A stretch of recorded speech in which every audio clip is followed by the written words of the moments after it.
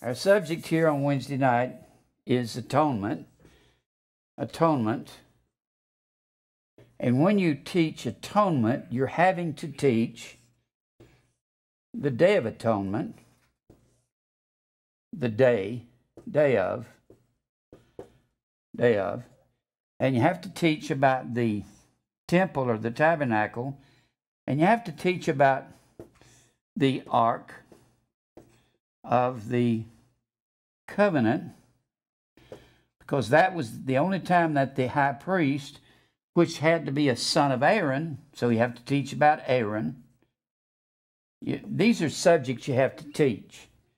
When you're teaching on atonement, you have to teach on the temple or tabernacle. It was called the tabernacle. It was a mobile temple. When they were in the wilderness, God gave the instruction to build the tabernacle. Then when they came to the promised land, Canaan, they had to construct it there in the form of the temple in 1 Kings, and Solomon built the temple. And you have to teach the temple. You have to teach the Ark of Covenant. And you have to teach blood covering. And you have to teach blood of Christ, because and you have to teach about the Lamb of God,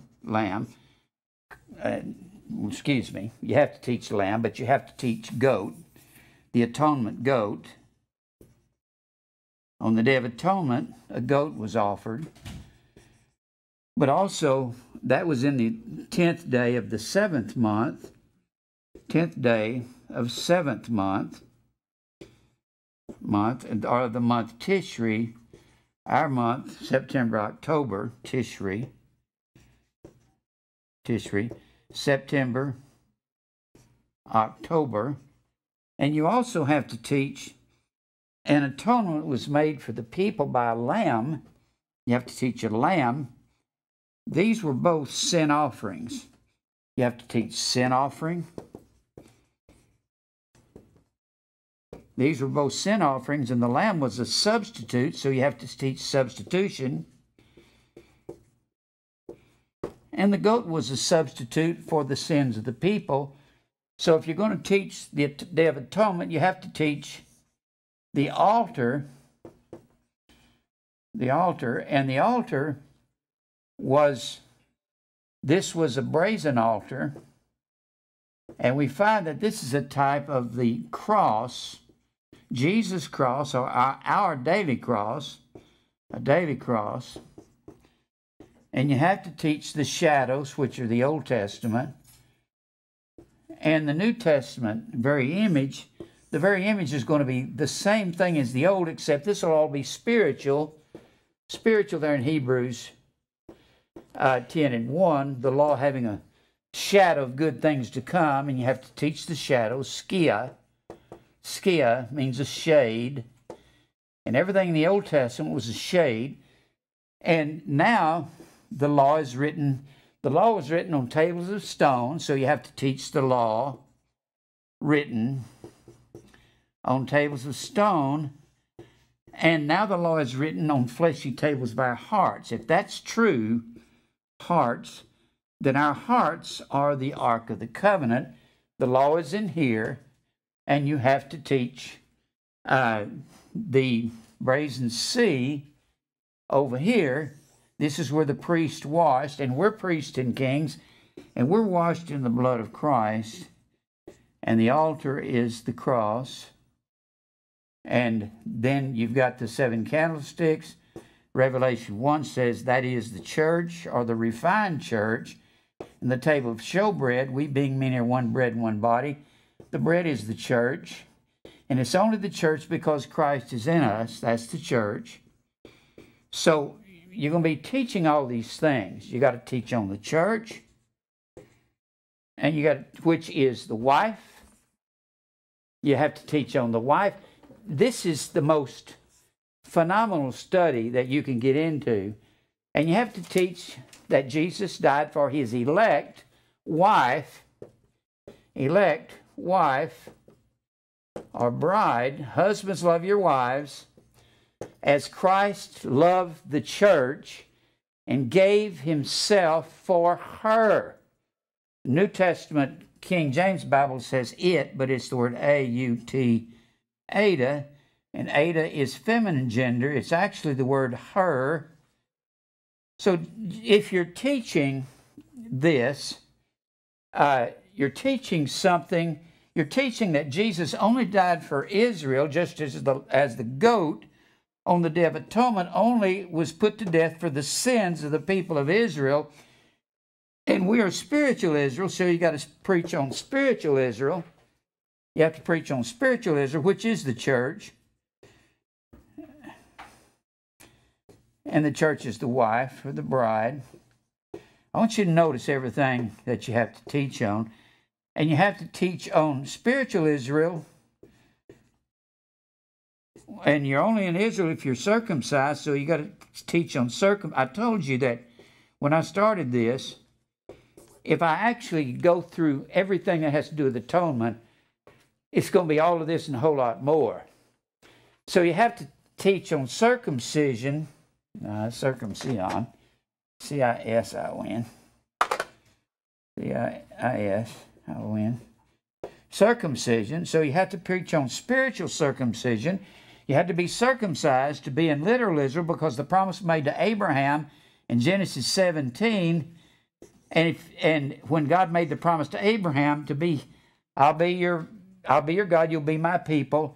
And Abraham had a son Isaac, Isaac had a son Jacob. Jacob's name was changed to Israel, and Israel, according to the 54th chapter of Isaiah, is the wife or the bride of the Holy One, and that's Jesus. And he's the God of the whole earth and the Redeemer, according to Isaiah 54. So you have to teach on the Holy One, and you have to teach on Israel. If you're teaching on atonement, because husbands, love your wives as Christ loved the church and gave himself for her.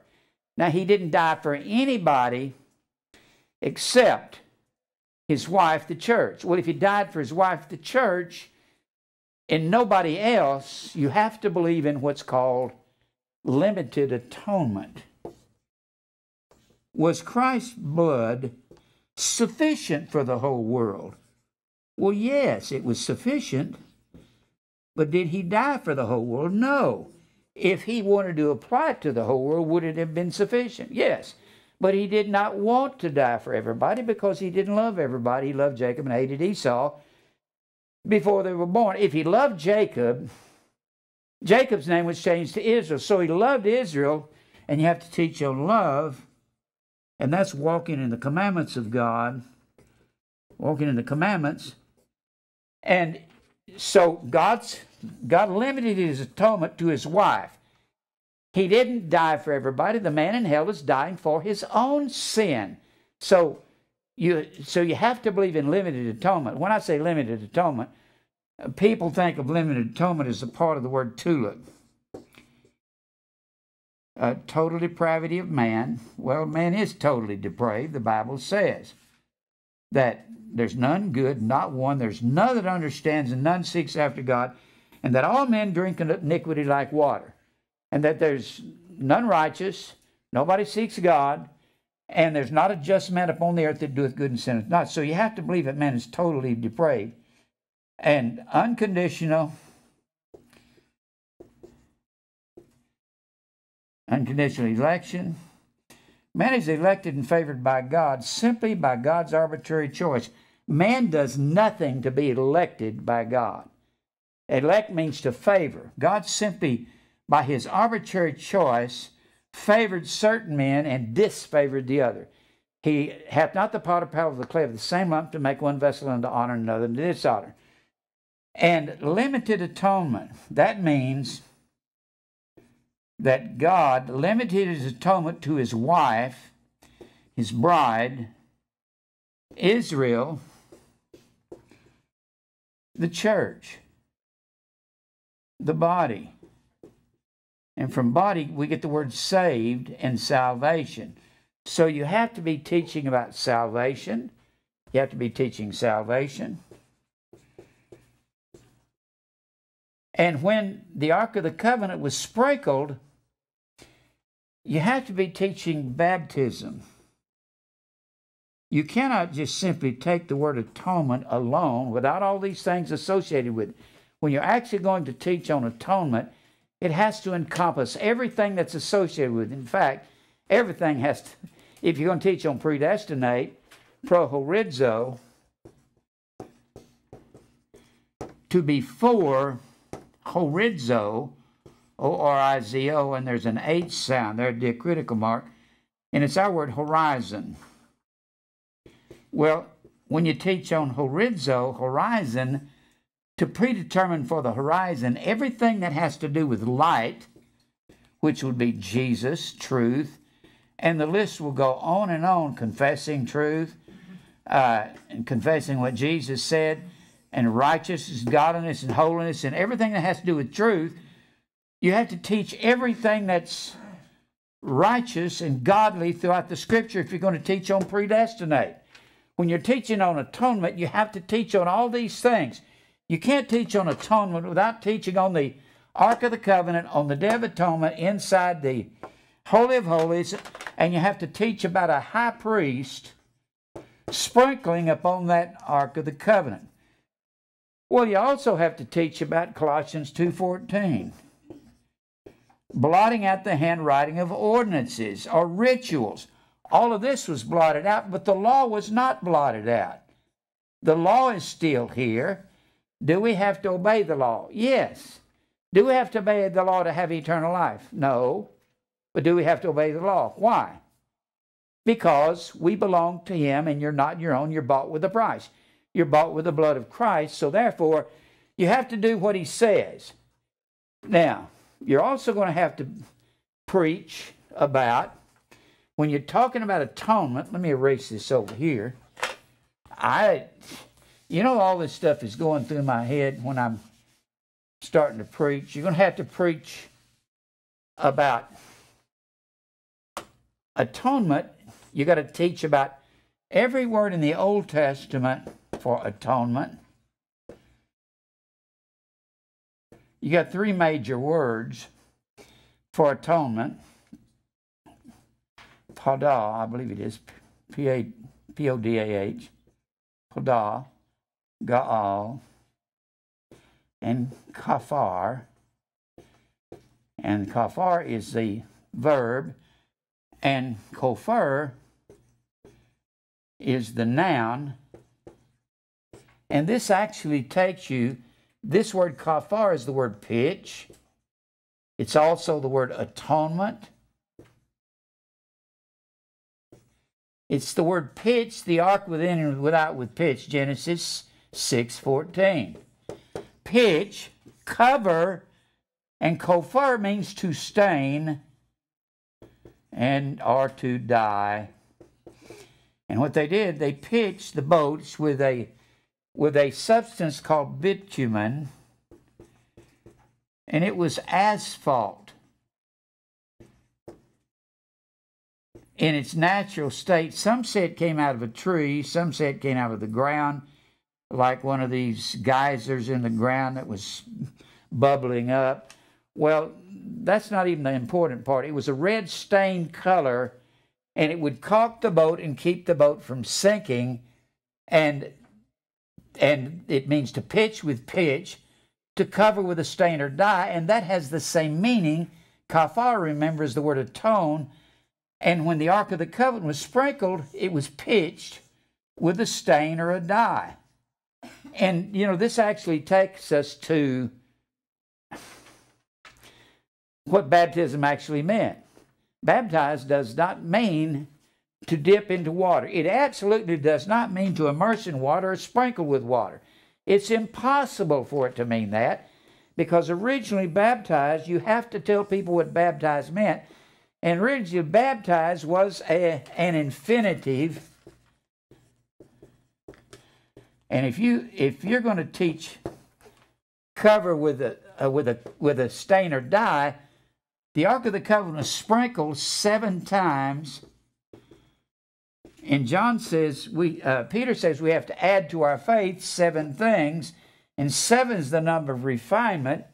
So the Ark of the Covenant is sprinkled. It is sprinkled with a blood that comes from an altar over here with fluid from an outer source.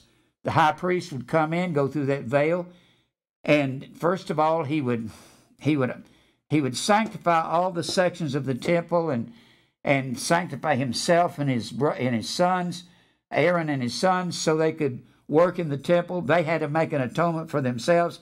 And then he'd come in and take this altar of incense and take a censer and take coals from the altar, bring it in here and inside the Holy of Holies, or inside the house of God, and we are God's house now. The Bible says that Christ is the Son over his own house, whose house are we, Hebrews 3 and 6. And then have to sprinkle the Ark of the Covenant, and our hearts are sprinkled. And I want you to notice the action. An infinitive is a verbal noun. And the word baptizo, the word baptize comes from B-A-P-T-I-Z-O and bapto. Bapto. Baptizo means to cover, and bapto means to stain or to dye. Baptize comes from these two words. It's a combination of two words, and it means to cover something, to stain it, to dye. It has the same meaning as pitch with pitch, and kafar is the word atonement. And if you'll notice,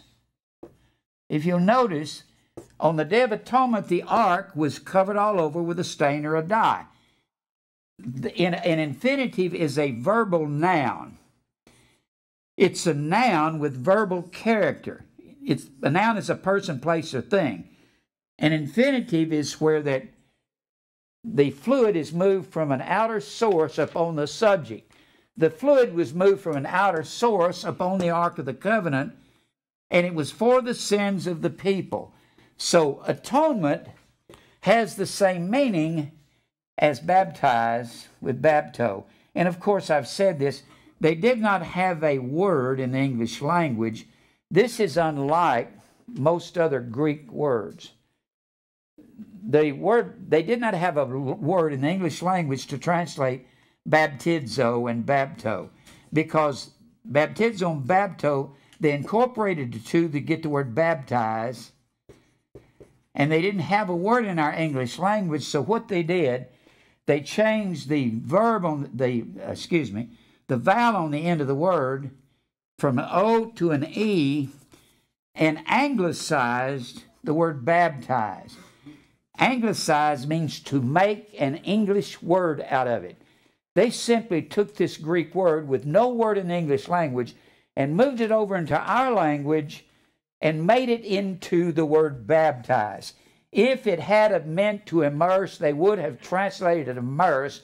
In one of the original translations a long time ago, it didn't mean to immerse. Even Mr. Girdlestone says has a dual meaning. It meant to cover, and it meant to stain and to dye. And the movement was on the part of the fluid, not on the part of the person. So dipping somebody down in water doesn't even imply a spiritual baptism. And besides that, the staining and dyeing is not there. He's washed us from our sins in his own blood. And there's one Lord, one faith, one baptism. So when he baptizes us with his blood, he's washed us from our sins in his own blood. That's the same thing he did to the Ark of the Covenant in the Old Testament. Now our hearts are washed with pure water in Hebrews 10:22. And he shed abroad his word, his love, his agape in our hearts. And our hearts are the spiritual Ark of the Covenant. Like I've said before, Indiana Jones can quit looking for that search. It's in the hearts of all the believers. Now, when you're teaching on all of this, you have to teach all of this has to blend together, every bit of it. And you have to teach on, I haven't even put these up here.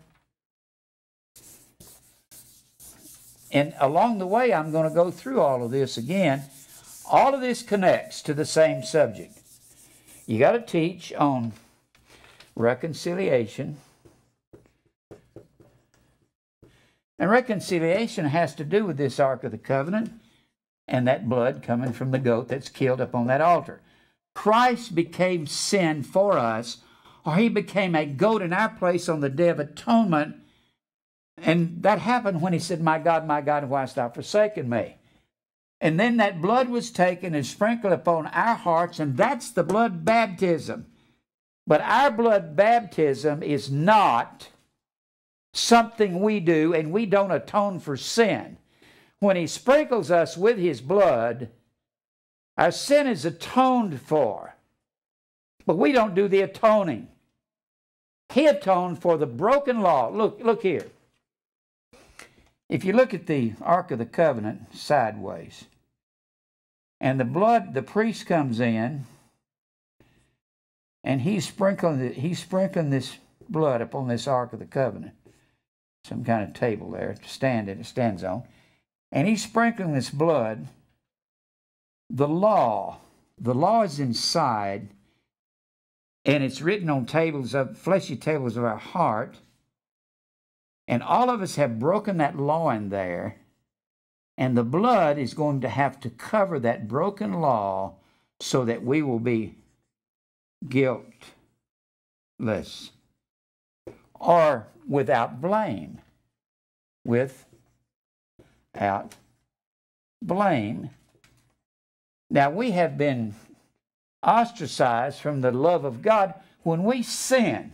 When all these people were gathering together around this temple and around the Ark of the Covenant, their sin from the year before, their belief in this lamb that was going to be sprinkled upon the Ark of the Covenant was going to atone for their sin.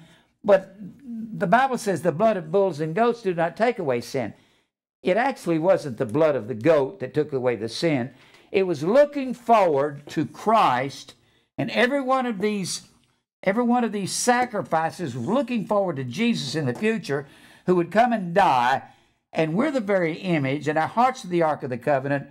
And the high priest is Jesus forever after the order of Melchizedek. And he's that priest forever. And he comes and sprinkles our hearts. And the fact that he sprinkles our hearts, that is a blood baptism. Blood baptism.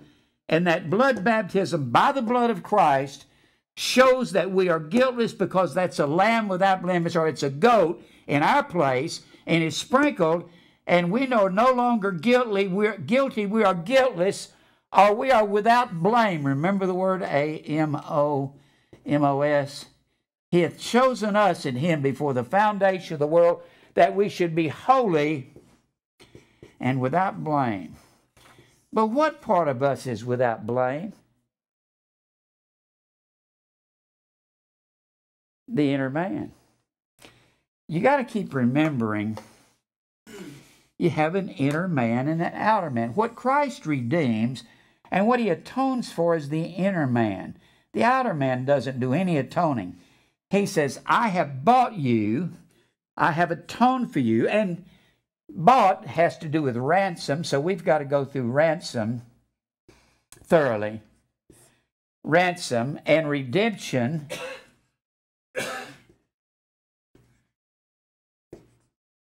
and redeem, and we've got to go through forgiveness or forgive.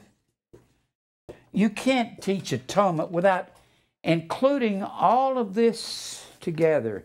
I've got dozens of books just on the word atonement, just on the teaching of atonement. Every one of these writers goes into great detail in this area of atonement. One will go, another will go into the detail over here, and you cannot actually have a full understanding of atonement until you understand that all these things go together. Ransom was the price paid. There was a price due. There was a debt. You have to teach debt. You have to go into I've got all these verses on debt, debtor. You're going to have to go into blamed. You're going to have to go into guilty, guiltless. You're going to have to teach the word when the Bible says we had the sentence of death in us. You're going to have to go into judicial, judge. All of this has to do with atonement. You say, Jim, I can't ever learn that all. I can't either. I'm just teaching it as we go, and I see a lot of these things, but you can't make atonement some simple little thing. Atonement is the very crux. It's the very foundation of Christianity. Christ was the substitute. You got to teach substitute. Every time you found in the Old Testament, God said you got to teach firstborns. We've been predestined to conform to the image of Christ, that we be the firstborn. And the firstborns were given to God as a devoted sacrifice. And when you find this word devoted all through the Old Testament, it means something that has been committed to destruction. And every day they had a lamb they offered on this altar every morning at 6 o'clock. 6 is approximate time, every evening at 6. Actually, it's sunup and sundown. They had a lamb, and it was a daily lamb up on a daily altar. And the altar was a picture of the cross, and we have to take our cross and die daily. And we're a picture of these daily lambs. And we're lambs to the slaughter every day.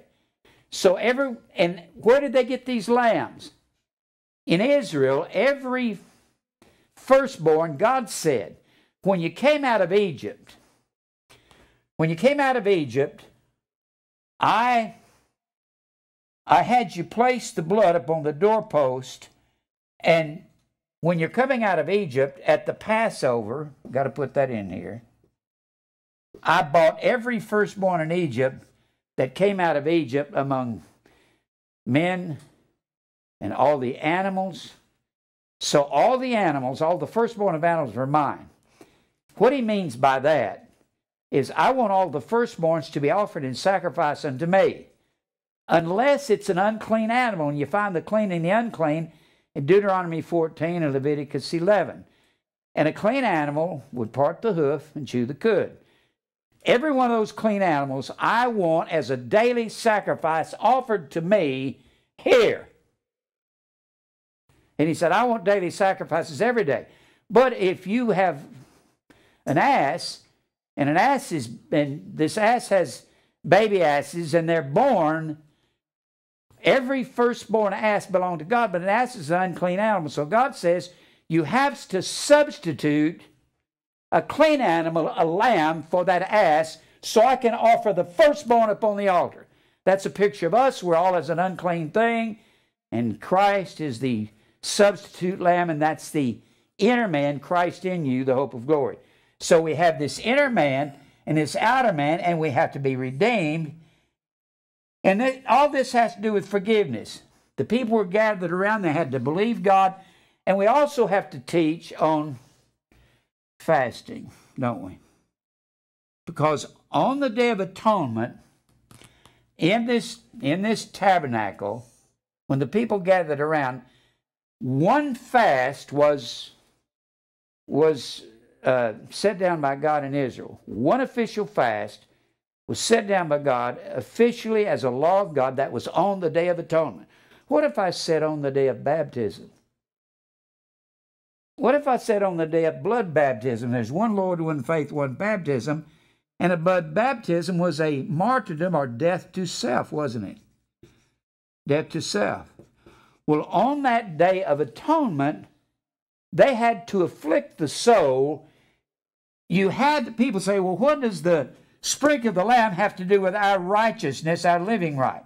It has everything to do with it, because you couldn't be partaking in the lamb unless you were afflicting the soul. The word is A-N-I-Y. It means to humble self, or it was a giving up of self, the true fast. They called it afflict the soul. And it is the fast that God says, I have chosen in Isaiah, the 58th chapter. You say, Jim, that's just an awful lot of information. I know that. I don't expect you to get this quick. This is a long, long, long study. Jim, you explain the Christ atoning for the inner man and not the outer man, thinking that the outer man is the one that's sinning, and that would be... Well, let's go over here. Let me show you something. I was going to get to this later, but I'll do it right now. Look over here in Matthew 18. Matthew 18.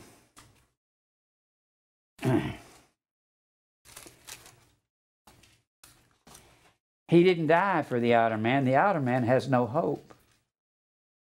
We have to die. And when we die to self, that is for righteousness. That's for doing righteousness. We have to die. But look here in Matthew 18. Let me show you this. All right. Matthew 18. The inner man can't sin, can it? Right. The inner man is completely innocent. 1 John 3 and 9. Whosoever is born of God. Those that are born again. Whosoever is born of God doth not commit sin.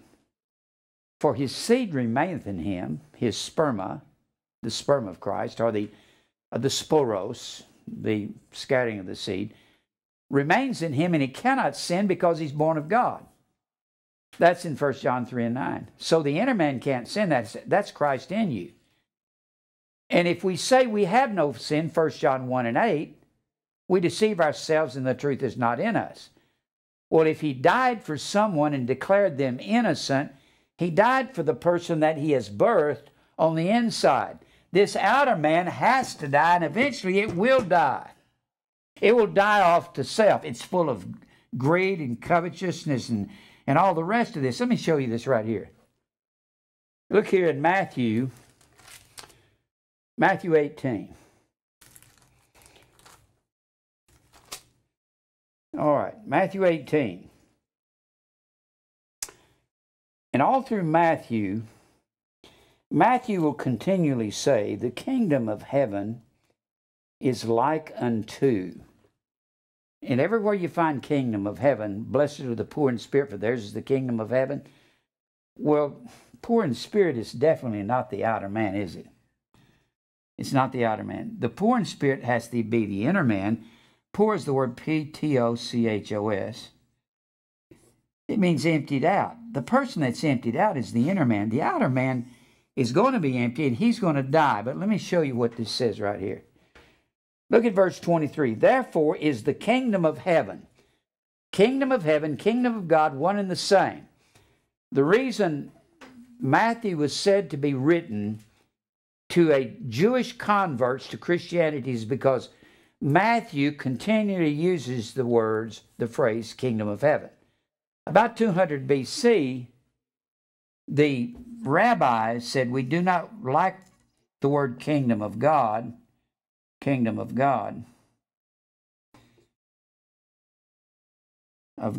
are always afraid that when they said God, they were pronouncing the name of God in vain. That's why in modern books you see G-D if it's a Jewish writer. They're afraid of writing God somewhere down. Of course, that's not his name. His name is his authority, and that's his word. Kingdom of God and kingdom of heaven were one and the same thing. So the rabbis dropped the term God, inserted the word heaven. When you look in Luke, Mark, Luke, and John, they usually use the words kingdom of God. Kingdom of heaven. Matthew said, blessed are the poor in spirit, theirs is the kingdom of heaven, in Matthew the 5th chapter. Luke says in Matthew the 6th chapter, blessed are the poor in spirit, theirs is the kingdom of God. Kingdom of God, kingdom of heaven, one and the same thing. And of course, kingdom of God means God was their king. And over there in Hosea the 13th chapter, the Bible says God was the king of Israel. And then over in 1 Samuel 12, that God was your king. Well, if Jesus is the king of the Jews, he was the God of the Old Testament that was the king of the Jews. That's what it's talking about. So when it says kingdom of God, the Bible says the kingdom of God cometh not with observation in Luke 17, 20 and 21. It doesn't come with something you can see. It won't be one of David's descendants. The kingdom of God is in you, Jesus said.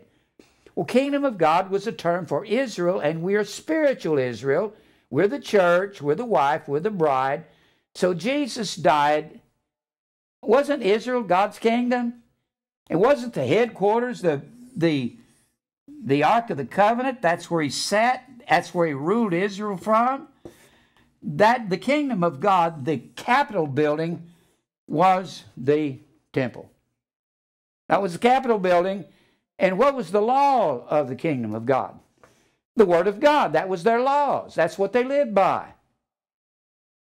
Now, he says, therefore is the kingdom of God, kingdom of heaven, or the church, or spiritual Israel, likened to a certain man which would take account of his servants. And when he had begun to reckon, one was brought unto him, which owed him 10,000 talents. Here is a debt that can't be paid. It's a picture of the debt of sin that we are over here being held in bondage or captive in sin, and we're in darkness, and there is the debt of sin upon us, and we cannot pay it. We're not able. First of all, we're not a lamb without blemish, and it's going to take a lamb without blemish. Without the shedding of blood, there's no remission of sin. Remission is the word forgiveness. Aphesis, it means no pardoning of sin. And the whole idea of the Ark of the Covenant being sprinkled, or our hearts sprinkled, is forgiveness. It's a covering of guilt. That's what it is. Then he says, and when he had begun to reckon, one was brought unto him which owed him 10,000 talents, a debt he couldn't pay. This is a picture. The kingdom of heaven, or the church, is like this. This is actually a reference to the Ark of the Covenant. A debt that can't be paid. It's a parable, a parabole. It means to cast down, ballow, to throw down beside. What's he throwing it down beside? The kingdom of heaven, Israel. And where Israel was ruled was from this temple. It's throwing down beside this. There's a debt we couldn't pay, and Jesus was the goat on the Day of Atonement, and he covered and stained and died. I like to put it like this. I've done this before. You can't live the way you want whenever he buys you. That outer man keeps trying to live the way he wants. And when you belong to him, he tells you in this 18th chapter what he's going to do when you try to live the way you want. This altar in front of this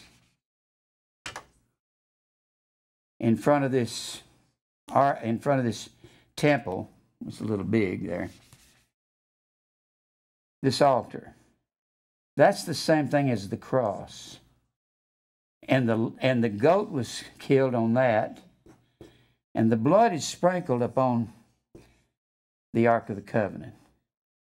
From this cross of Christ, the blood is sprinkled on every one of the elect of all time, and that is a ransom that's being paid, and the ransom that buys us back. Ransom means to buy back. We have sinned and incurred a debt that we can't pay, and he spreads this blood from his cross, and this is our hearts. If you could incorporate all the elect of all time into this one area, and this would be the hearts of all the elect, this blood from the cross of Christ is sprinkled on us, and that causes us to be blood baptized. And if you're blood baptized, you will die, won't you? He will see to it. You don't have any choice in it. You don't have any. This is not the choice of the people. It was God's choice to choose Israel. You didn't choose me, I chose you, he said. He said, I didn't choose you because he's the greatest of nations. I chose you, you're the smallest. Now, let's go back over here. So this is a parable.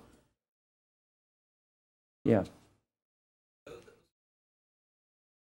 No, the goat.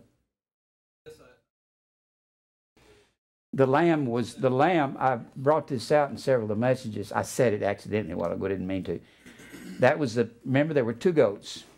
two goats on the Day of Atonement in the 16th chapter.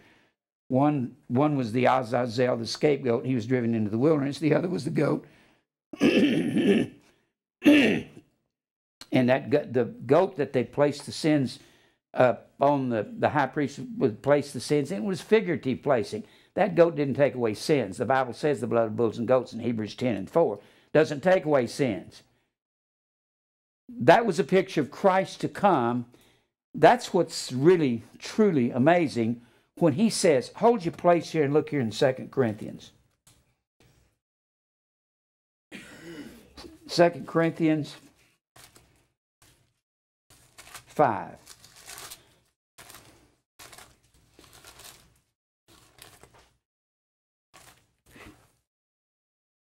Second Corinthians 5.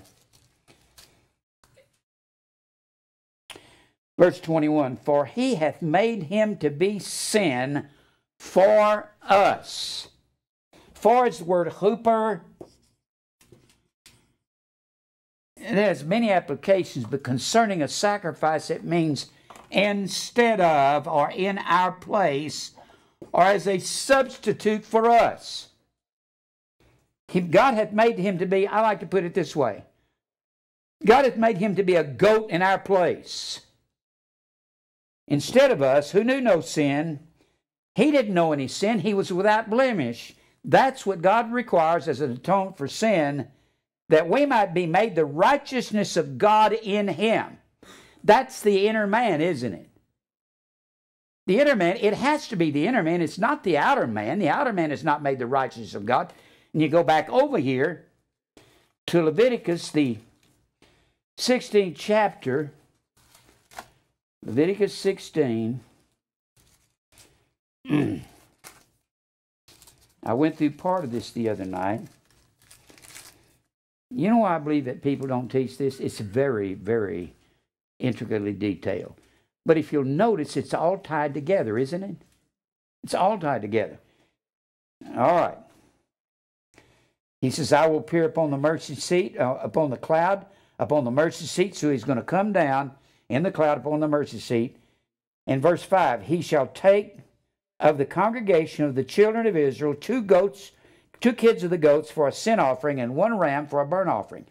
And Aaron shall offer his bullock of sin offering, which is for himself, and make an atonement for himself and for his house. And he shall take the 2 goats and present them before the Lord at the door of the tabernacle of the congregation. And Aaron shall cast lots upon the 2 goats, 1 lot for the Lord, and the other lot for a scapegoat, or Azazel. A-Z-A-Z-E-L. That's an old ancient term for Satan. Now that has to do with casting out demons, doesn't it? That word goat there is S-I-Y-R, means demon. Not a demon in the sense that they believed in the first century, that Hercules was a demon and the demons came down and lived inside of you. They classified goats as demons or daemon. That was a word they used. And anytime, even in Satanism today, people depict the goat. And this is supposed to be the horns and the beard of the goat and the eyes here and the beard on the side. The goat, that's the picture, that's the upside down pentagram. That's supposed to be a picture of the goat. And in paganism, they always depicted a goat as a demon or Satan in that sense. Not that Satan looks like a goat. Satan comes looking like a Baptist preacher is what he comes looking at. He's Satan transforming himself into an angel of light. Then he says in verse 8, Aaron shall cast lots upon the 2 goats, 1 lot for the Lord, and the other lot for the scapegoat. And Aaron shall bring the goat upon which the Lord's lot fell, and offer him for a sin offering. But the goat on which the lot fell to be the scapegoat, and verse 9, the goat is going to be made for a sin offering or for an atonement for the people. But the goat on which the lot fell to be the scapegoat shall be presented alive before the Lord to make an atonement with him, and let him go for a scapegoat into the wilderness. And Aaron shall bring the bullock of the sin offering, which is for himself, and shall make an atonement for himself and for his house, and shall kill the bullock. He's got to cover his sin before he's able to go and cover the sins of the people as the high priest. And shall kill the bullock of the sin offering, which is for himself, and he shall take a censer full of burning coals of fire from off the altar before the Lord, and his hands full of sweet incense beaten small, and bring it inside the veil. Inside here. He's going to come in here and bring it inside here. Incense. Some say he laid this censer between the cherubim on the Ark of the Covenant, and then brought incense from off this altar of incense and put it on there so it would cover this inside of here, so that whenever God would come down and sit up on the Ark of the Covenant, he wouldn't die. He wouldn't take a peep up there and look at him. And if he saw God, saw him sitting on the Ark of the Covenant, he would be struck dead. Now, let's continue to read here. And then I'll come back to Matthew 18. Because these two chapters, believe it or not, Matthew 18, what we're reading, corresponds to this. Because Matthew 18, the man has a debt he cannot pay, doesn't he? Right here we have a debt. Israel has a debt they can't pay. All right. Aaron shall bring the bullock of the sin offering. Oh, no, verse 12. He shall take a censer full of burning coals. It is a golden censer. Remember Nadab and Abihu, there in Leviticus, the 10th chapter, offered strange fire to God. That's the two sons of Aaron that God struck dead because they offered strange fire. In all probability, they took fire from the wrong place for this censer. We don't really know exactly what it was, but it was strange fire because the fire had to come from the altar, the brazen altar. It had to come from that altar. They may have gotten it from the candlesticks on the southern side of the outer sanctuary here. They might have said, well, this is closer. Let's just get fire from here. God won't mind. God would kill them if they did one thing wrong against his instructions. He shall put incense upon the fire before the Lord, that the cloud of the incense may cover the mercy seat, so that when God comes down in the cloud to sit upon the mercy seat in the Hebrew is the word kaparoth. K-A-P-P-O-R-E-T-H. Kapareth. Kapareth comes from the word kafar. Kafar means to cover. And that's the mercy seat is going to be covered. Now, why was it called the mercy seat? Because God's going to show mercy to Israel to cover their guilt. He's going to use a goat instead of them. God makes Jesus to be a goat in our place. That is upon the testimony that he die not. The mercy seat in all the inner sanctuary has to be filled with a cloud. And he shall take of the blood of the bullock and sprinkle it with his finger upon the mercy seat eastward, and before the mercy seat shall he sprinkle of the blood with his finger 7 times. Then shall he kill the goat of the sin offering that is for the people, and bring his blood inside the veil, and do with that blood as he did with the blood of the bullock, and sprinkle it upon the mercy seat before the mercy seat, the blood of a goat. That goes with, hold your place there. I'm going to come back to Matthew 18, but over to Hebrews 10.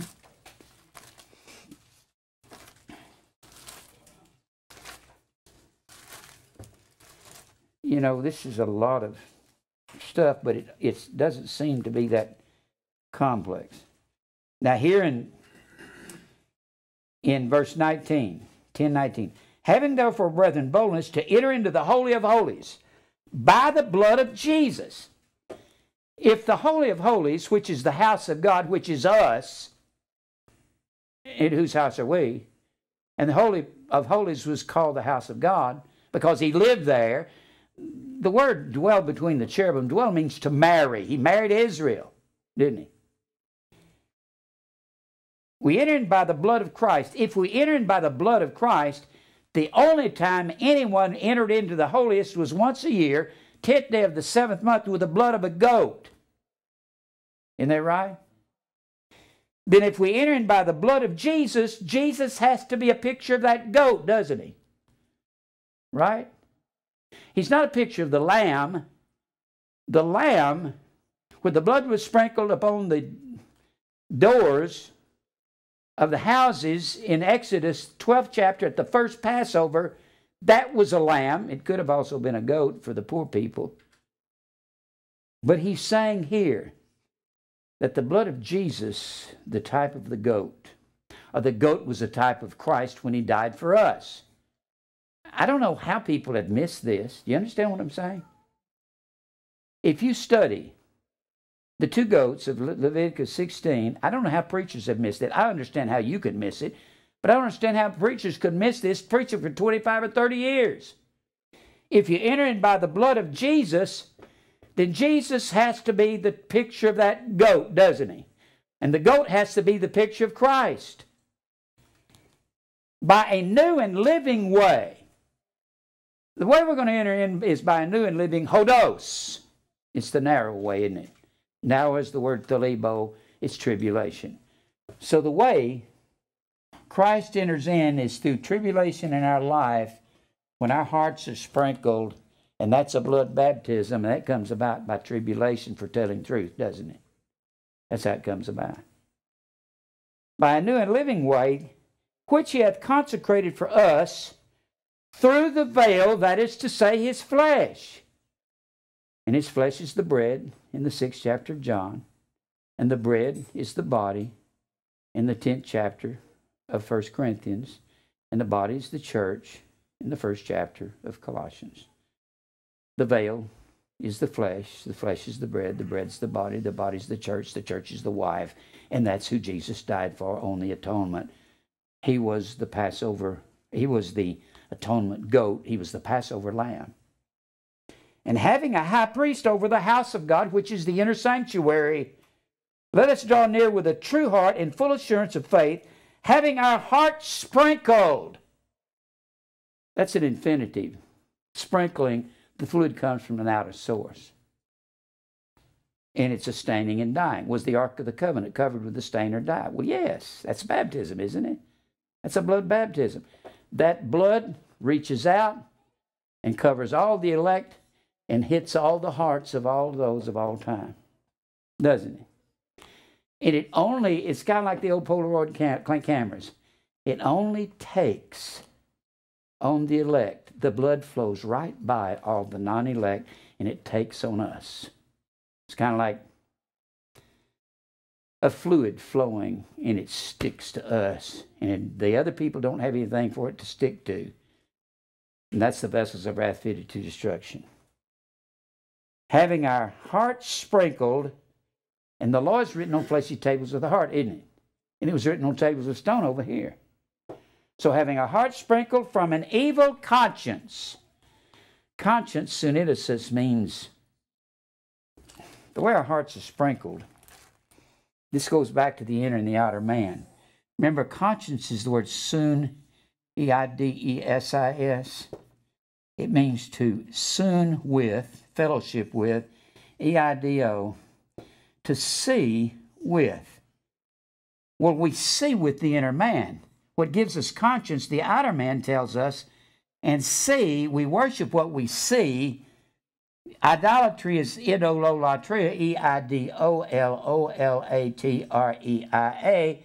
It comes from ido, meaning to see, and latria, meaning to serve.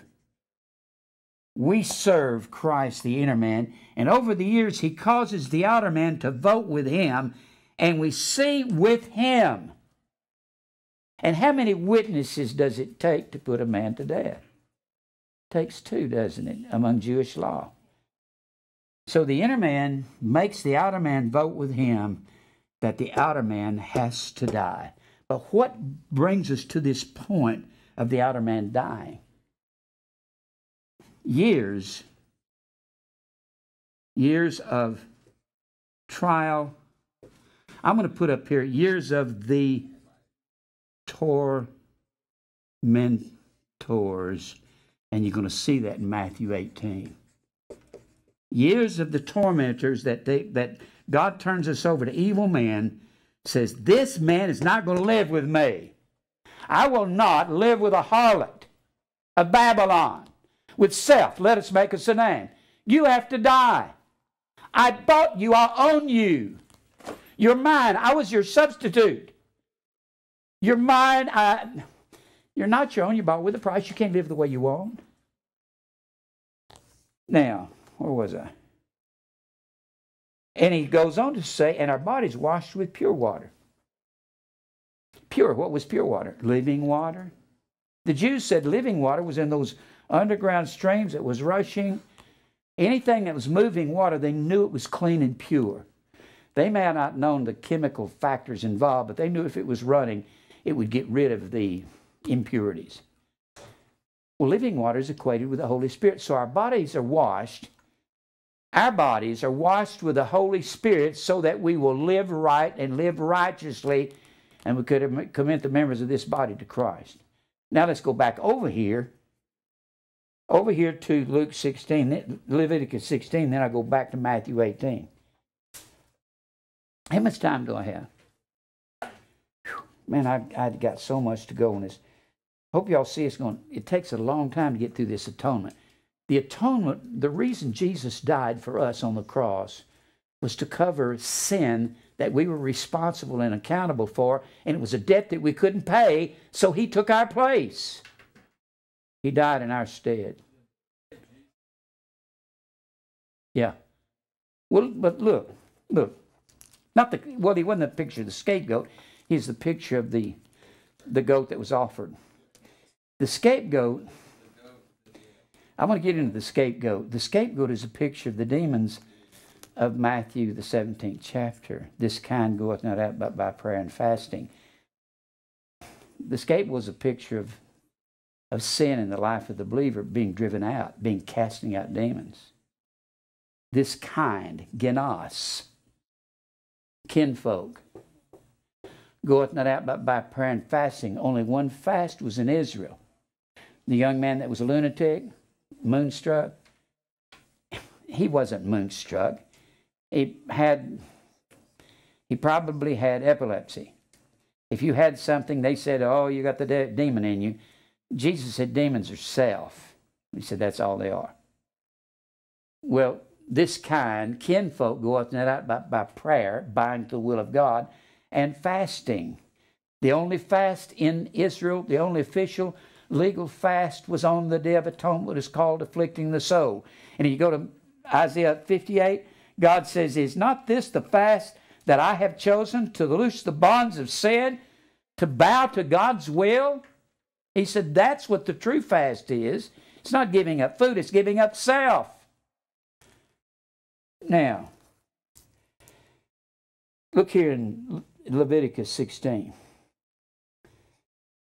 We're going to go I'm going to go through the scapegoat, but I'm going to kind of get on down here till we get to the scapegoat. And he shall make an atonement for the holy place, verse 16, for the holy place because of the uncleanness of the children of Israel, because of their transgression in all their sins.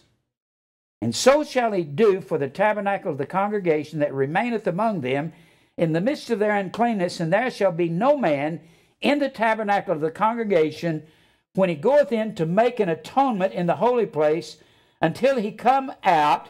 Nobody is to go into the temple while the high priest is in there. Where are they? They're outside waiting. Some say it was about a 30-minute wait for the priest to go in there and do all of his duty to make an atonement for himself with the blood of a bullock inside here, and to bring in this, and to bring the altar of incense in here, and to bring in the blood of the goat off the altar. Took about 30 minutes. Let me remind you of where we saw the very image of that over here in Revelation. I'm still not through with Matthew 18. In Revelation, the 7th No, the 8th chapter, excuse me, the 8th chapter. Revelation, the 8th chapter. They waited for the priest. In the 28th chapter of Exodus, he had these bells around the bottom of his garment. As long as those bells were ringing, everything was okay. The bells stopped ringing, that meant God had killed him. He did one thing wrong, and God would strike the high priest dead and his sons who were doing the work. So long as it was ringing, and they came to a place that were waiting, and they waited approximately a half an hour, Mr. Edersheim says. And look here in verse 8, chapter 8, verse 1 of Revelation. When he had opened the 7th seal, there was silence in heaven, and heaven was a term for Israel, about the space of half an hour. And I saw the 7 angels, or the 7 messengers of the 7 churches, which stood before God, and to them that were given 7 trumpets. And another angel came and stood at the altar having a golden censer. He's talking about this temple here, the one we live in. A golden censer. And there was given unto him much incense, that he should offer it with the prayers of the saints upon the golden altar which was before the throne. So he's talking about the same thing here. This is spiritual. In the Old Testament, it's literal. Let's go back over here to the 16th chapter. So that's a spiritual day of atonement. Yes, definitely. Revelation 8. And then he says in verse 17, and there shall be no man in the tabernacle of the congregation while he's in there. When Christ is in this temple, he doesn't need our help, does he? And he shall go out into the altar that is before the Lord and make atonement for it, and shall take of the blood of the bullock and the blood of the goat and put it upon the horns of the altar round about. They would take some of the blood of this goat and put it on the horns. Every one of these altars had horns. We're not talking about horns like on a bull. The best that most of the writers would, if that was the altar of incense right here, they had these little horns. And that's the way they always draw them, little short, stubby things like that. If a man wasn't a murderer, and these had this altar where they killed all the sacrifices, if he wasn't a murderer, he could come and grab hold of the horns of the altar and be exempt from persecution until the judges came and took him before them. If you didn't get a hold of those horns, whoever was avenging some wrong against you would go ahead and take vengeance upon you. But if you could get a hold of those horns of the altar, you were home free. In fact, remember Joab? And the Lord told Benaiah, or Solomon, there in 1 Kings, the 3rd chapter, he tells Benaiah, he says, you go kill Joab. Well, Joab, David's commanding general, of course, David is dead, and Joab had murdered Amasa, murdered Joab, murdered Absalom. He was a murderer. He went and grabbed hold of these horns when Benaiah, who was the captain of the host of Solomon, he had Joab's place. He took Joab's place. And Benaiah was a mighty man. Of course, so was Joab. But Joab's not going to fight all of Israel now that Solomon's king. And Joab had a hold of those horns. And Joab said, I'm not going to let go of the horns. You'll have to kill me here. Benaiah went back to Solomon and said, he's got a hold of the horns of the altar. Solomon said, you go kill him. And he went back to him. He said, you'll have to kill me holding the horns. And Benaiah said, that's not going to be a problem at all. And he killed him right there on the spot. But if you were murder, this was no sanctuary. It wasn't a sanctuary for Joab. Joab knew something about the law of God, didn't he? But he didn't know enough. He didn't know if he was a murderer, he couldn't be saved. Now, where was I? Okay, we're going to come back. In verse 19 of Leviticus, I'll get it right in a minute. 19, well, let me read 18 and 19. He shall go out into the altar of the Lord and make atonement for it, and shall take the blood of the bullock and of the blood of the goat, and put it upon the horns of the altar round about, and he shall sprinkle the blood upon it with his fingers 7 times, cleanse it and hallow it from uncleanness of the children of Israel. Now we're going to come back to verse 20 later, but let's go back over here to Matthew, the 18th chapter. Remember I said over here, you're going to learn the truth, and you're going to go through years of trials, or you're going to be turned over to the tormentors, those that torment you, and they might be righteous men, they may be evil men, until God teaches you that self can't have his way. That's what he's talking about here. Now the kingdom of heaven is likened to a certain man which would take account of his servants, and when he had begun to reckon, one was brought unto him which owed 10,000 talents. A lot of money. But forasmuch as he had not to pay, he didn't have the money to pay the debt. It was a debt he couldn't pay. We have a debt we can't pay. His Lord commanded him to be sold, and his wife. Bond slaves. When you study atonement, you have to study bond slavery. The word ransom means to buy back out of slavery. When you're ransomed, kofer is one of the words ransom.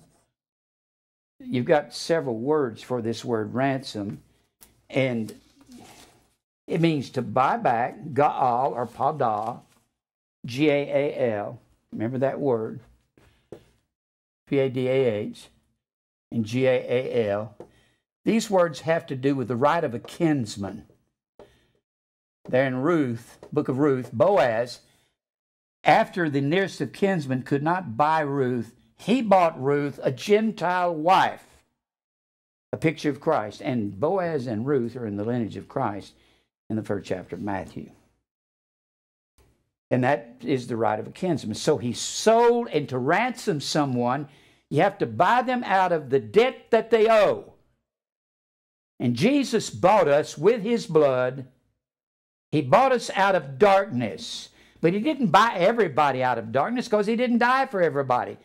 That Day of Atonement was only for Israel, wasn't it? The wife. And he was sold, his wife and his children, and all that he had, as payment to be made. Someone's going to have to pay a ransom for this man, aren't they? And this is what the Day of Atonement was about. It was about a ransom for us, a ransom in our place, a ransom as a substitute. It's a substitutionary payment. What it is. Somebody's going to have to pay the debt of sin. The wages of sin is death. And all men have to die for their sin. Unless you can get... And the death for sin, it is an atonement for sin. When you come to sin, when you come to the first sin in your life, you're not making an atonement when you die spiritually. To be atoned for, that death... Let me put it up on the board. Some have tried to say the wages of sin is death, so when you come to sin, that's the wages of sin. No. He's talking about the second death in hell. When you're born and you're innocent, and we got to study the word innocent too. We have to study the word guilty. We have to study all of this to actually study atonement. Because atonement means to cover guilt of sin and pronounce innocent. And justified, dikaiao, means to render innocent. And we're not saved by works, but we're justified by works. Justify means to render innocent. Dikaiao. D-I-K-A. I know you may have to listen to this DVD a bunch of times. If you listen to all of them I've been doing, you'll start getting a picture of this. Now, you come to the knowledge of good and evil. Good and evil. and you're in darkness, and you're in debt to God, and you have sin that you can't pay for. Can't pay. And if you're one of God's elect, He will buy you out of sin, but you'll still have that outer man. And He says, I'm going to get that outer man out of sin because I have bought this inner man. And this outer man's going to die so that he's not going to exist to any degree anymore if he lives long enough in this life. But salvation doesn't have anything to do with that outer man being saved. The outer man's not going to be saved. He's going to give us a new body in 5th chapter of 2 Corinthians to take the place of this one. But He says, I will not live in this body with a harlot of Babylon. In the 6th chapter of 1 Corinthians. Now, where were we? So this man has a debt he can't pay. The servant therefore fell down and worshipped him, saying, Lord, have patience with me, and I'll pay thee all whenever I can. But we don't ever have the money to pay the ransom for all the debt we owe. We're in darkness. It takes a lamb without blemish to pay the debt. Then the Lord of that servant was moved with compassion, and Jesus only has compassion upon His wife, His elect, the church, and loosed him and forgave him the debt. God is going to forgive the debt through the blood of Jesus Christ. That's how He's going to forgive the debt. But the same servant went out. This is like us. We're born again, and we got the inner man, and we got little faith. We got little faith. Oh, ye have little faith, oligos pistis. Puny faith. He says, now, I'm going to start working on this outer man, this man of covetousness and greed and arrogance and pride and contention and strife. And the list goes on and on. I'm going to work on this man. This man has to go. But watch what we do. We live a whole lot in ourselves, don't we? And how does He get rid of self? Well, He's going to tell you here in just a minute. And the same servant went out and found one of his fellow servants. That's me and you right after we're born again. Which owed him 100 pence. And he laid hands on him and took him by the throat, saying, pay me what you owe me. Now, God has been merciful and gracious to us, and we're not gracious to one another. That's what He's saying. Didn't He start this off? The kingdom of God is likened to... We're very unforgiving when we're living in the outer man, aren't we? Very unforgiving. I've had people here at Grace and Truth say, I'm not forgiving them. I don't care if they do apologize. Well, then God won't hear your prayers, and you're going to live in your sin, and God's got to turn you over to the tormentors. That's evil men. That's the sword of God. So God can kill that outer man. And his fellow servant fell down at his feet and besought him, saying, have patience with me, and I'll pay thee all. And he would not. I'm not forgiving you. God, you forgave me, but I'm not forgiving he owes me. But went and cast him into prison till he should pay the debt. Aha, put him in darkness, right? God brought us out of darkness. He ransomed us with the blood of Christ. This is what the kingdom of God is like. So when his fellow servants saw what was done, they were very sorry and came and told it unto their Lord, the one who has redeemed this unrighteous man. He's not an unbeliever. He's a believer who's living in the outer man. And here's what God says I'm going to do to him. I bought him. I forgave him all the debt. Then his Lord, after that he had called him, said unto him, O thou wicked servant. You are my servant, but you're wicked. He's not talking about vessels of wrath here. He said the kingdom of heaven is like unto. Didn't he? Yeah. And this is a picture of atonement. This is a picture of ransom. I forgave thee all that debt because thou fearedest me. Shouldest not thou also have had compassion on thy fellow servant, even as I had pity on thee. And his Lord was wroth and delivered him to the tormentors. That's what God does with us when we're living in self and we're very unforgiving when we come to the knowledge of Christ. Oh, we've got that inner man that's perfect. But the outer man says, I'm not forgiving. I want my way. God says, I'm going to turn you over to evil men. That's the sword of the God. And when I get through with you, you will be forgiving. And that's the outer man. This is what, well, how did they do that? What did they do when they were very unforgiving around Israel? What did they do? They offered another atonement goat the next year on the 10th day of the 7th month. But the Bible says, once Christ offered himself once for all, there's no more new sacrifice for sin. But, well, let me read the rest of this and we'll look at that again. And his Lord was wroth and delivered him to the tormentors till he should pay all that was due unto him. So likewise shall my heavenly Father do also to you, if ye from your hearts forgive not every one his brother their trespasses. Now, how does forgiveness come? Through repentance. But this man fell down and said, have patience with me and I'll pay you all. I'm not forgiving you. You owe it to me. Give it to me. And he says, I will turn you to the tormentors, to years of fire and trial and tribulation until you learn to give up. Until you learn to be very forgiving.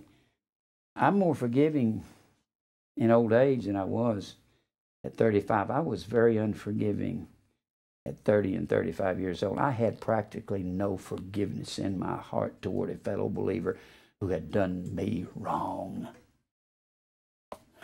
That's what he's going to do to us. Well, see, look over here. This is what he's talking about in Hebrews, the 10th chapter. I read this the other day, but sometimes reading it a couple of times, when we look at this in a different way, you can see it. How much time do I have? Y'all realize how long this can go if we get into kafar and kofar, and then we got to get into the New Testament word for atonement, which is the word katalage, katalaso. And this thing goes on and on. Look here. He's talking to us. Look at verse 26. If we sin willfully, if we, believers, sin willfully, how about presumptuous sin? Planned sin. Standing in the light, sinning against God. If we sin willfully, after that we, believers, have received the knowledge of the truth, there remaineth no more sacrifice for sins, but a certain fear for looking for of judgment and fiery indignation from the tormentors, from evil men, which shall devour the adversary in our life. And that's the outer man, isn't it? The adversary to us, or the enemy, is the outer man. God's not going to let us get by with anything. It shall devour the adversary. He that despised Moses' law died without mercy under 2 or 3 witnesses. You can't, and does the outer man despise the law of God? Yes. But the outer man has to die. You say, what if I don't want to die? Well, you're going to. It ain't got nothing to do with whether you want to. If God turns you over to the tormentors, if he turns you over to the sword of the Lord, which is his hand, when he says, humble yourselves under the hand of God, and David said, the sword of God is evil men in his hand to cut us down. God says, I'm going to turn you over to these evil men, these tormentors, and you will learn to forgive. But if you forgive,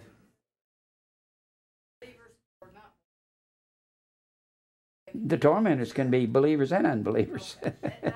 It can be immature believers, and it can be mean, ornery, low-down snakes of unbelievers. I know that's true because I was very unforgiving to all these gospel singers that I sang with, whoremongers and dirty jokes and drinking and cussing and smoking and taking women to their motel rooms or hotel rooms and sleeping with them on the bus. And I mean, I'm sorry, you gospel singers, but I'm not sorry. You bunch of heathens. You don't have anything I want, and you can't keep me from telling off on you now.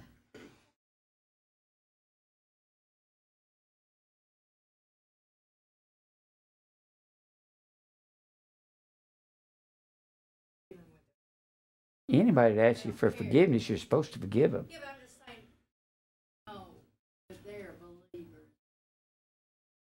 Well, if anybody asks me forgiveness, whether they're believer or unbeliever, they ask me forgiveness, I'll forgive them.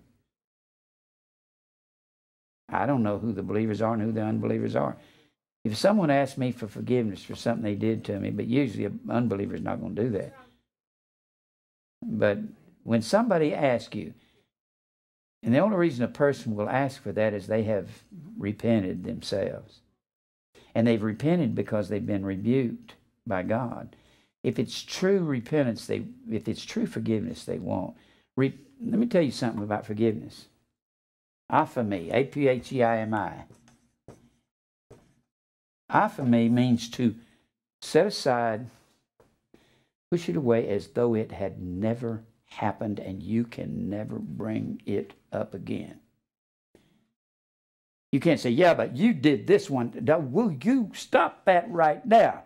You forgave him. If he does something else, you can rebuke him. How many times shall I rebuke my brother? 7 times? 70 times 7. That's the number of divine repentance, because that's the 70 weeks of Daniel, isn't it? After 70 times 7, there's complete restoration. That's what he's talking about. But when you forgive somebody, you have to set it aside as though it has never, ever happened. That's awful hard, isn't it? Because you want to hold on to it just in case you might need to call him down. Okay, he asked me forgiveness, and I forgave him, but if he gets out of line, I'll remind him of what he did. You haven't forgiven anything. You can't resurrect an old dead horse that's been buried. It's done. Can you? Huh? No, sirree, you can't. Gosh, I've got so many places on this to go to. You've got, when we're talking about atonement, we're talking about a debt. We're talking about innocent, guilty. We're talking about circumcision, the church, the wife. That's the temple. That's the house of God. We're talking about the prayers of the saints. We're talking about the refined church, the altar, which is the cross. We're talking about the brazen sea, which is a picture of the blood of Christ, the washing of Christ's blood, as well as the blood upon the altar. You got several places. You'll have more than one place that you'll have a parable. You've got bread inside. You got the manna or the bread inside the Ark of the Covenant, and you got the bread on the table of showbread, and both of those are a picture of the church. But they're pictures of the church because Christ is the bread in us, isn't he?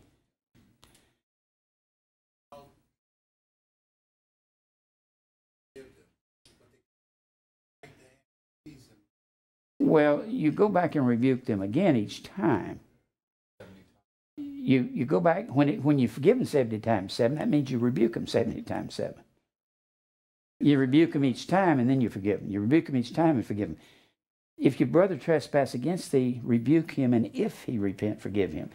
You don't go around passing out free forgiveness. You rebuke for each. If someone keeps trespassing against you and keeps beating you out of money, you keep rebuking him and you stop loaning him money, for one thing. After the second time, but after the second admonition, what does Titus 3:10 say? Remember that? Titus 3:10? Look at it. We might as well read it. Titus 3, verse 10. So when you're talking about, we're not forgiven unless the blood of Christ is over our hearts, are we? That's a blood baptism. That's a death. When Christ shed his blood as an atonement for our sin, at the same time he washes our hearts, doesn't he? And that's death to self. You cannot have your sins atoned for without you dying. But your dying is not atoning. Your dying is because His blood was shed as an atonement upon your heart or your understanding, and you get a new understanding. So your understanding dies, doesn't it? The heart was the place of understanding according to the Greeks and the Jews. So if the blood is sprinkled upon our hearts, our understanding dies and we get a new understanding, anew. And how does the new understanding come about? By the cross. Let me give you something that's like, it goes click. The cross gives an understanding, doesn't it? What is understanding? Hypostasis. Faith is substance. Hypostasis is the word substance. Faith is the substance. Understand. Faith gives a different understanding. So when the blood is sprinkled upon our hearts, like it was sprinkled upon the Ark of the Covenant, we have a new understanding when the blood is sprinkled, because the blood covers the broken law, and we're thinking differently. We're not thinking about breaking the law. We're thinking about living righteously according to this blood. And what is it you learn? A learner is a disciple, isn't it? Disciple means a learner, mathetes. And if you bear your cross, if you do not bear your cross, you can't be a disciple. So a cross is a learner. A learner is one who understands. That's faith. Understanding was what they called the heart. God's going to give us a new heart, a new understanding, because our understanding is sprinkled and our understanding dies. What we have been, if you're sprinkled with the blood of Christ, you won't sit around and say, I can live the way I want to. That's not understanding spiritual things, is it? You're going to be, if your heart's sprinkled, your understanding dies. And you have a new understanding, and you start seeking the things of Christ. And everybody here comes to me all the time saying, how can I get rid of this sin, Jim? I can't get rid of that one, and I'm having a problem with this one. Well, welcome to my world, as Jim Reeves said. It's difficult for all of us. But the key to it is that you have a desire to die. You have an understanding that you haven't had before, and that understanding is the Ark of the Covenant. Because the heart, when you read in McClintock and Strong, you look up heart, they'll tell you that the heart was the understanding. Everywhere you can find understanding. Understanding is our mother. Our mother's Jerusalem, isn't it? When you get in the 3rd chapter, length of days and long life, she will add to you. Wisdom and understanding is our mother. Wisdom in a daily cross. Wisdom in this altar when our hearts are sprinkled. Do y'all realize the amount of abstractness there is in all of this? Abstract means you're not zeroing in on something specific, a table. The Bible says the altar was the table of the Lord. Notice how many different meanings it has. Well, that's where they kill the offerings and sprinkle the Ark of the Covenant. That's where Jesus was killed, and His blood of the goat was sprinkled upon our hearts. And this was called the table of the Lord because the priest that did all the work around here, they took a flesh hook, whatever they were offering that day, they dipped it down into the altar, and what they brought up had to be, that's what they got to eat. Well, it must have tasted awful blah with no salt on it. No. Every sacrifice had to be offered with salt. So it tasted like roast beef. It tasted good. And that's where the priest ate from, and that was called the table of the Lord. And that's where, gosh, if I had time, I'd like to go into Azazel. How much time do I have? 6 minutes. Let's go back over here. Well, I didn't finish reading this in Titus 3:10. A man that is a heretic, H-A-I-R-T-I-K-O-S.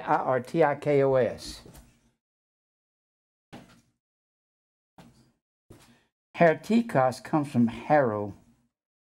Heretizo, H-A-I-R-T-I-Z-O. It means to choose for oneself.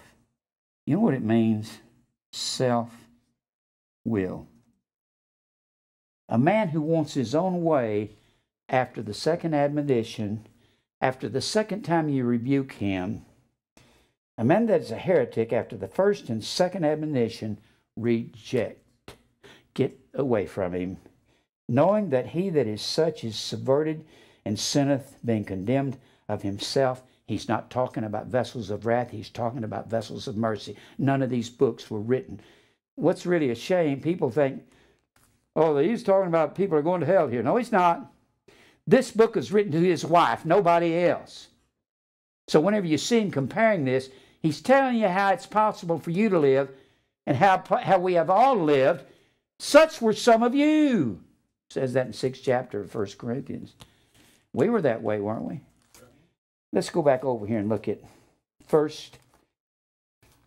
at Leviticus 16.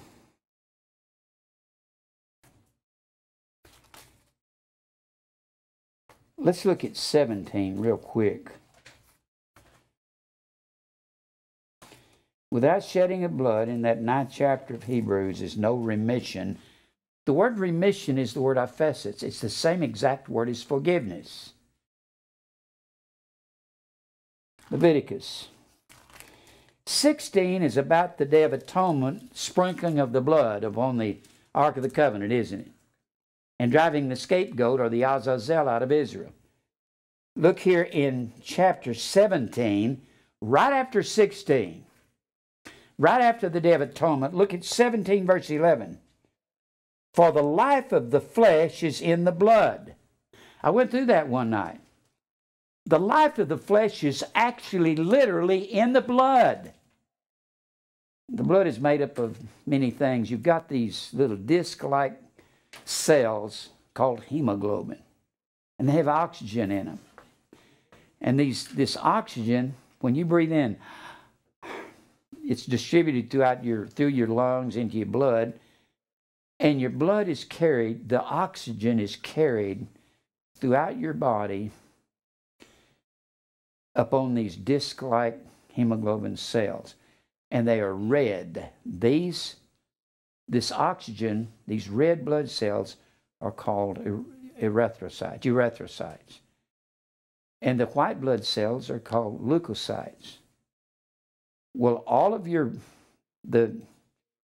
chemistry of your body goes throughout your body, this oxygen, and it eliminates poisons, it eliminates various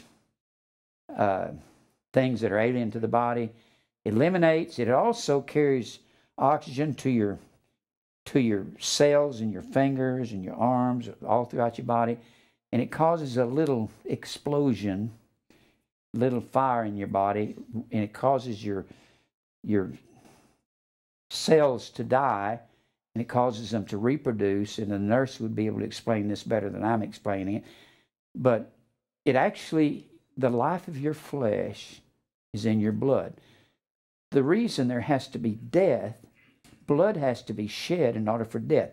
The life of the flesh is not in a cup of blood. That means somebody's blood has been shed, and when you drink of a cup, you're drinking of somebody's death. Now, the pagan said you're drinking of their life, but that's not true. You're drinking of their death because only the life of the flesh is in the blood when the blood is in the body, not when it's in a cup. If it's in a cup, somebody's died, hadn't he?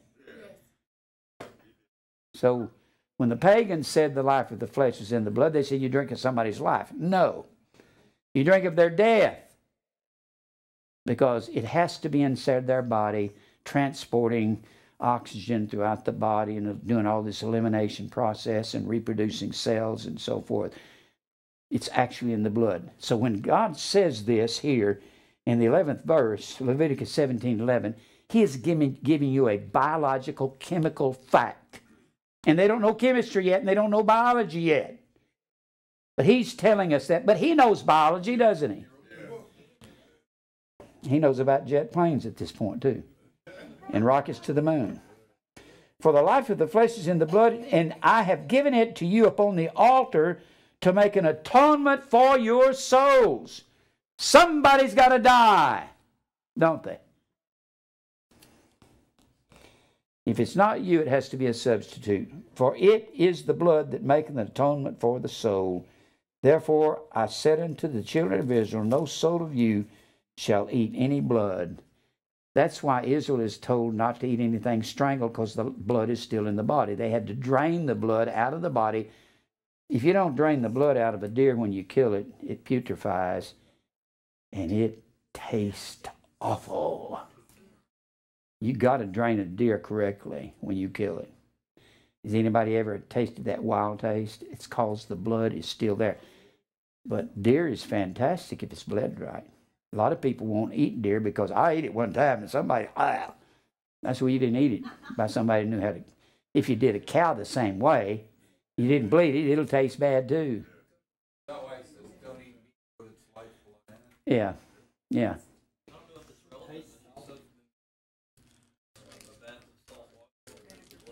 Yeah.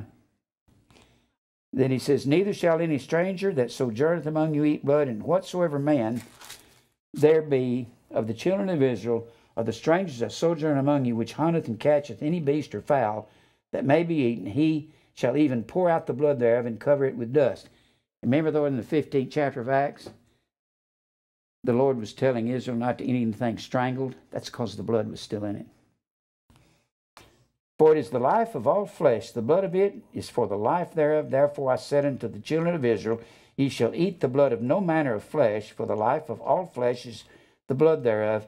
Whosoever eateth it shall be cut off, and every soul that eateth that which died of itself, or that which is torn with beast, whether it be one of your own country or the stranger, he shall both wash his clothes and bathe in himself in water, and be unclean until the even, and then shall he be clean. If he wash them not, he bathe his flesh, then he shall bear his iniquity. And that's why don't anybody go around eating roadkill. Because it's been laying there and putrefied. We're going to come back to this Sunday morning. I hope you're beginning to get a hold of some of this. There's so much to it. All this goes with it. Let's pray. Father, we thank you for your word and for truth. Cause us to continue your work. Deal with our hearts, Lord. Strengthen the flock. Give me strength, Lord. Sometimes I get weary and tired and I just want to sit down. But Lord, you know I'll get up and keep going. You've given me that perseverance. I pray you'll give us strength. Let me learn the word. Keep teaching it. God will give you praise for everything. In Christ's name we pray, amen.